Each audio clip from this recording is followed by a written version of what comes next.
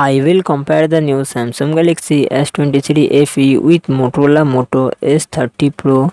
Samsung Galaxy S23 FE comes with 6.4 inches dynamic AMOLED display and success ratio 19:5:9. Motorola Moto S30 Pro comes with 6.55 inches QLED display and success ratio 20:9. Samsung Galaxy S23 FE run on the Android 13 operating system. Motorola Moto S30 Pro run on the Android 12 operating system. Samsung Galaxy S23 FE it comes with 8GB RAM and 128GB to 56GB internal storage, Qualcomm Snapdragon 8 Gen 1 processor and GPU Adreno 730.